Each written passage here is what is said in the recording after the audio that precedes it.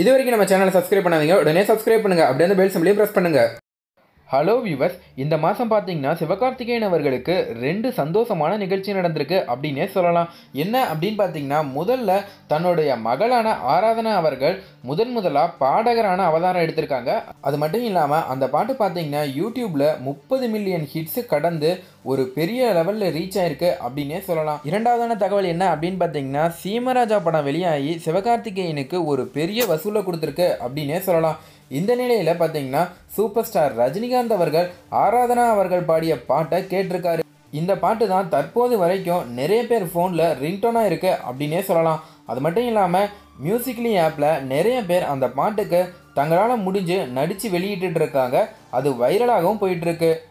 இந்த நிலையில தான் சூப்பர் ஸ்டார் ரஜினிகாந்த் அவர்கள் ஆராதனா பாடிய பாட்டை கேட்டு வியந்து போயிருக்காராம். இந்த சின்ன குழந்தைக்குள்ள இவ்வளவு திறமையா அப்படிங்கிற மாதிரி சூப்பர் ஸ்டார் அவர்கள் வியந்து போய் ஆராதனாவை பாராட்டியதா ஒரு தகவல் வெளியாயிருக்கு.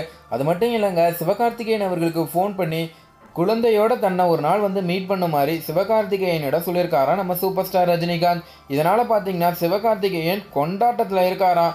ஆரம்பத்தில் இருந்தே சிவகார்த்திகேயன் பார்த்தீங்கன்னா நடிக்க வந்ததுக்கு முக்கிய காரணம் சூப்பர் ஸ்டார் தான் அப்படிங்கிற மாதிரி சொல்கிறாரு. அது மட்டும் இல்லாமல் எல்லா பேட்டியிலும் என்ன சொல்லுவார் அப்படின்னு பார்த்தீங்கன்னா, தான் வந்து ரஜினியோட தீவிர ரசிகன் அப்படிங்கிற மாதிரி தான் எல்லா பேட்டியிலும் சொல்லிட்டு வராரு. இப்படி இருக்கும்போது சூப்பர் ஸ்டார் அவர்களே கால் பண்ணி அழைச்சது பார்த்தீங்கன்னா சிவகார்த்திகேயனை மகிழ்ச்சியின் உச்சத்தில் கொண்டு போயிருக்கு அப்படின்னே சொல்லலாம். அது மட்டும் இல்லாமல் இந்த முறை தன்னோட மகளுக்காக இவ்வளோ பெரிய வரவேற்பு கிடைச்சது தான் சிவகார்த்திகேயனுக்கு பெரிய மகிழ்ச்சியாக இருக்கும் அப்படின்னே சொல்லலாம். மேலும் அந்த பாட்டு நீங்கள் கேட்டிங்களா, உங்களுக்கு பிடிச்சிருக்கா இல்லையா அப்படிங்கிறத கீழே கமெண்ட் பண்ணுங்கள். மேலும் அந்த பாட்டு உங்களுக்கு பிடிச்சிருந்துச்சுன்னா மறக்காமல் இந்த பதிவையும் லைக் பண்ணுங்கள். இது போல் பல தகவலை தெரிஞ்சுக்கொள்ள நம்ம வி ஸ்டார் சேனலை உடனடியாக சப்ஸ்கிரைப் பண்ணுங்கள். நன்றி.